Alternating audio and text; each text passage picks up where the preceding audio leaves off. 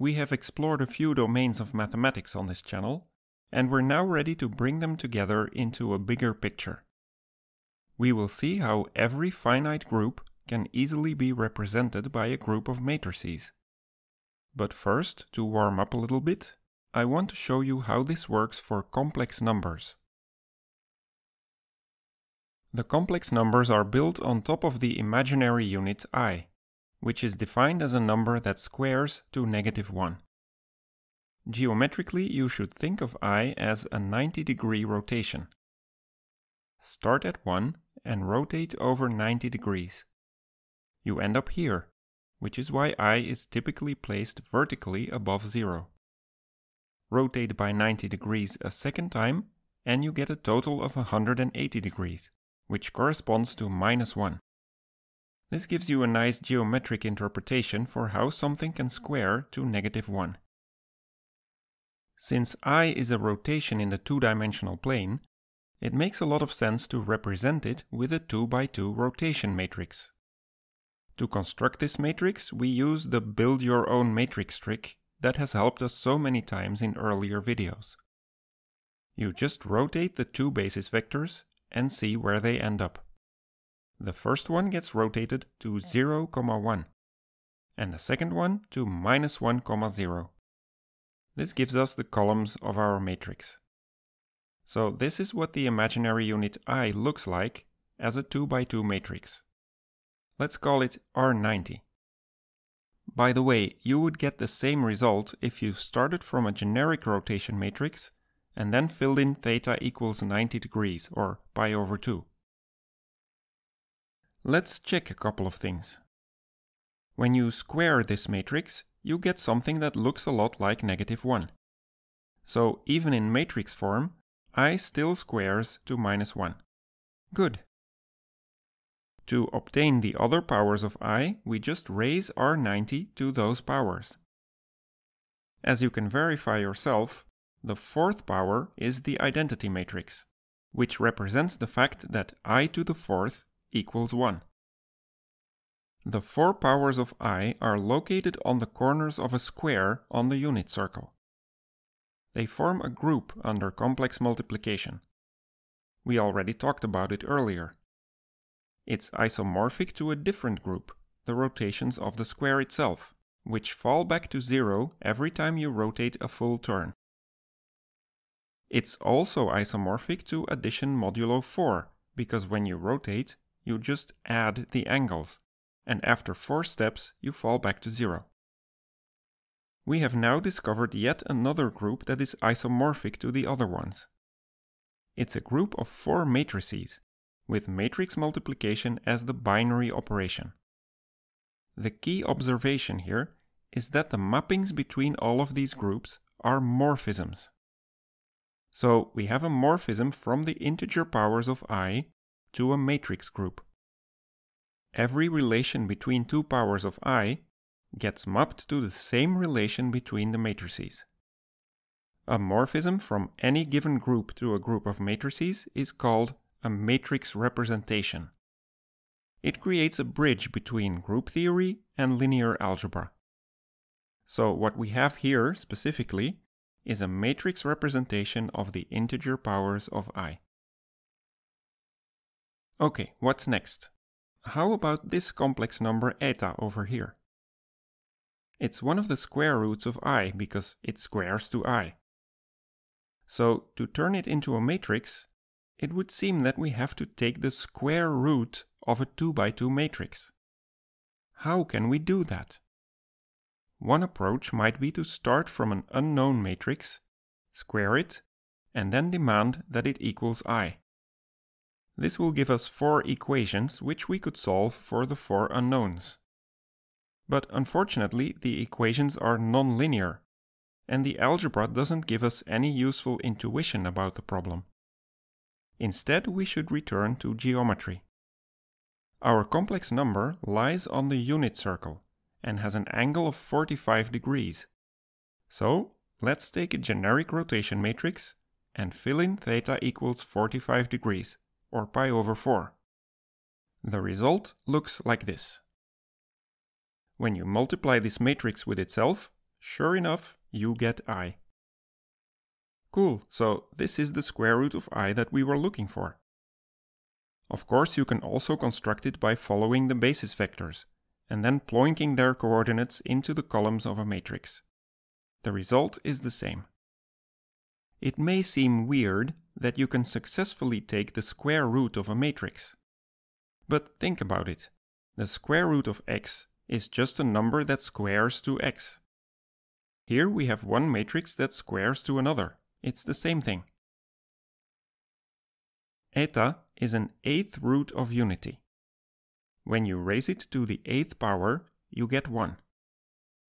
The matrix representation is a morphism, so it maps this equation over to the world of matrices.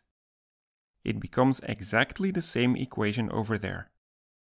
You can verify that when you raise the matrix we found to the eighth power, yep, that's right, you end up at the identity matrix. When you take all of the eighth roots of unity together, they form a cyclic group. Eta serves as a generator for that group, because its integer powers produce all the other group elements. And once again, the morphism makes sure that the same thing happens in matrix land.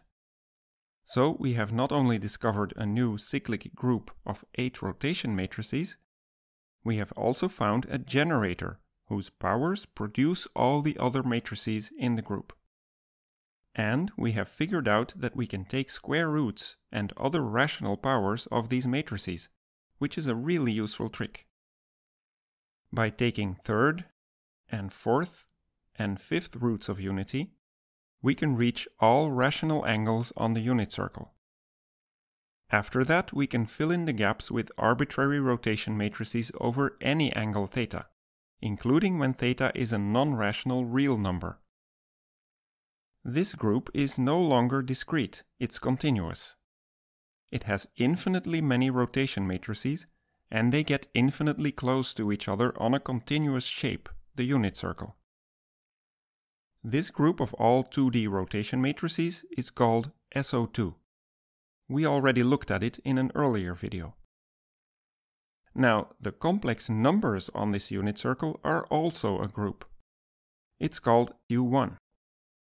So, SO2 is the matrix representation for U1. I want to point out that you can think of these matrices as the real powers of R90. We started from the 4 integer powers of I, then we added square roots and other rational powers, and now we have arbitrary real numbers in the exponent. This is reasonable for complex numbers because those are numbers, and we're used to raising numbers to any power we like. But to me it always feels a little weird to raise matrices to real powers. Just try to picture this as a number samba, and you'll see that it fails. This is one of the benefits of matrix representations. They allow us to carry ideas from number systems and other groups into the world of matrices and linear algebra. Okay, cool, but the circle doesn't cover the entire complex plane yet. We want to represent all complex numbers as matrices. That's actually pretty easy. Once you have the number I, all other complex numbers can be written as a kind of linear combinations of 1 and I. So let's just make linear combinations of these two matrices. We use the identity matrix for the real part because it represents the real number 1. And we use R90 for the imaginary part because it represents the imaginary unit I. Then we add everything up using matrix addition. And here's our final representation for all complex numbers. Is this still a group under multiplication?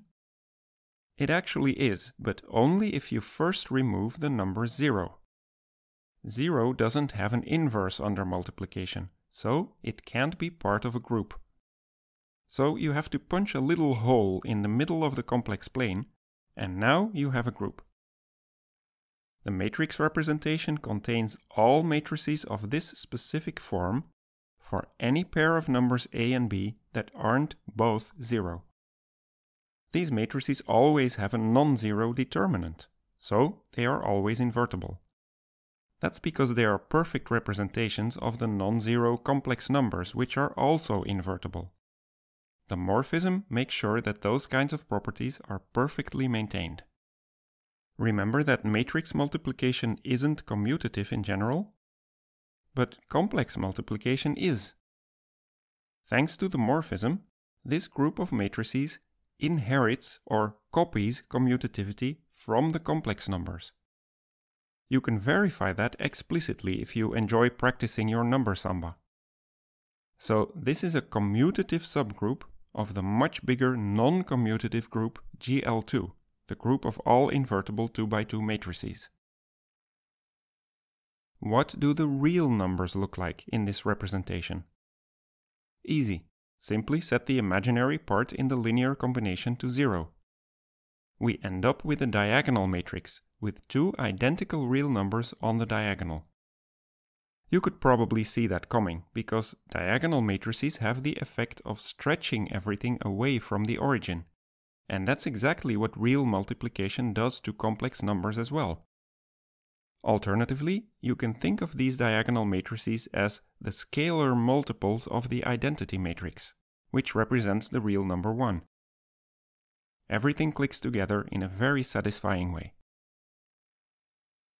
We've been talking about rotations a lot, but what about reflections? Well, if you look at the effect of a complex multiplication, you will notice that it can do only two things. It can rotate, and it can stretch or shrink. It never flips the complex plane. So you simply cannot do any kind of reflection with a pure complex multiplication. One way to verify this is by calculating the determinant of an arbitrary matrix in our representation. It's cool to see how the single minus sign at the top right of the matrix cancels nicely against the subtraction in the definition of the determinant. The result is a sum of two real squares, which is always positive. This tells you that a complex number can never change the orientation of the plane, because that would require a negative determinant. Reflections are related to complex conjugation. You take a complex number and you flip the sign of its imaginary part. Geometrically, this behaves like a reflection over the real axis. Since it flips the orientation, it can never be accomplished purely with complex multiplications. So our matrix group cannot perform conjugation either. What is interesting though is that when you take the conjugate of a complex number, you get the transpose of the corresponding matrix. I don't know if this has an important underlying geometric reason, it's just a nice connection that I wanted to mention here. In the next video, we will represent reflections and other kinds of symmetries and group elements more generally.